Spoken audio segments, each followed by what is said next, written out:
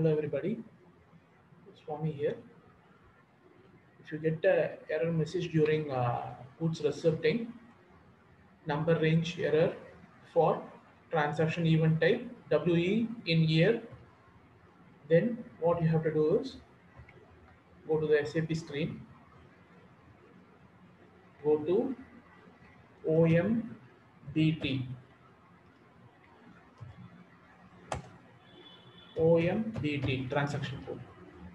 Okay, press enter. Click onto this group, maintain, right?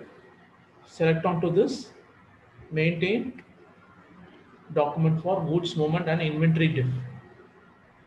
Select onto this, click on to maintain. Now I have maintained for 2021. So I'm just giving you an as an example. So I'm going to maintain it for 20. Already I have maintained it. So I'm going to maintain it for 2022. Select onto this, edit, delete, sorry, insert here, select edit, insert here, 2022. See to that number doesn't overlap each other.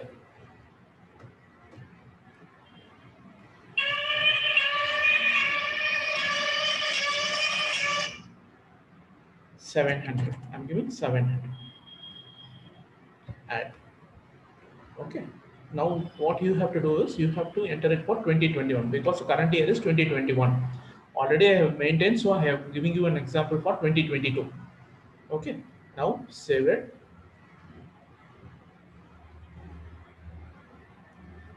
Click on to OK. Continue. Now come back. Another one more number range you have to maintain. Come back. Go to FBN1. So my company code is 1111. My company code is 1000. Intervals. Click on to interval 50 for goods receipt accounting document number range 2021. So 1 to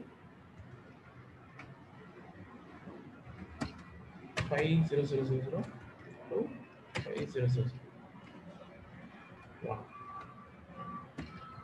Add. Now click on to interval again 51. This is for invoice, vendor invoice 2021